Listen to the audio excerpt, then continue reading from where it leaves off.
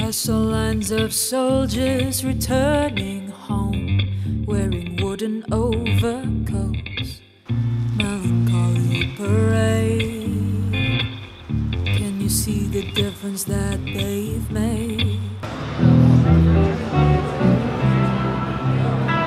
No more gods and no more masters. Take the deaths and put them past us. Scattered voices strike a chord.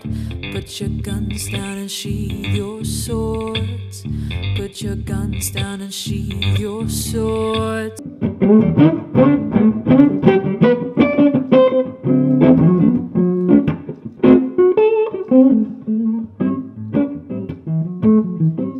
This is a press conference. Yes. Why don't we take 2 questions and then we're going to be done? Right on. Yes, right here. Hi, a huge fan, obviously. Thank you. And I'm a female guitarist. Any advice for females who are actually trying to be good guitarists in this industry? What an absolute landmine of a question. So you need to repeat it so everybody knows. She said, I am a female guitarist, and what advice do you have for female guitarists in terms of getting better? There is absolutely no way to answer that in a way that, I mean, I would love, if it were you and I hanging out, I would like wager some guesses, but I think this is the same for everybody. I have to imagine the ergonomics are the same. What you could tell me is there, do you feel like there's, and I'm not trying to corner you, do you feel like there is a natural difference? Like, would the guitar be thought of as a sport in the sense that females have a different ergonomic or pressure sensitive thing they're doing with the guitar? I think maybe it's more the idea of a woman playing something in the shape of a woman's body. Oh, that's interesting. Oh, there you go. So Paul, are they comfortable for a woman? Look, there is a record being released on Steve Vai's label today of 10 female guitar players, 1 per. Yeah. You got to remember, Rhonda Smith has been through 3 Jeff Beck tours. This thing with female guitar players in Prince's band is getting stronger by the day. And I'm seeing it on Instagram. And Instagram is, you know, Twitter is a place for humor, and Instagram is a place for, now with the minute-long video, it is a place for musicians to get heard. Not even so much bands. It doesn't work. You know, you can't really get a song on Instagram. So what people are playing guitar. And I search. I've said this before. I search my name on Instagram. It's the only search I do is of my own name on Instagram. And I mean, I do other searches, but the only search of my own name is on Instagram. And I'm seeing dozens a day. I'm watching every single one. So just so you know, if there's somebody playing guitar and they're, you know, they're very obvious thumbnails. You can see the way that it looks when someone's playing. If someone's playing the guitar and my name is in the hashtag, I'm watching it. And I'm seeing more female guitar players.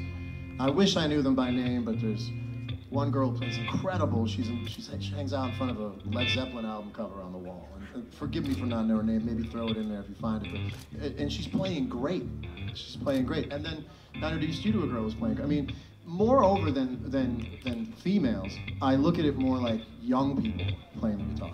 There is no reason culturally right now for a young person to play guitar just based on reading sort of what's culturally on the surface.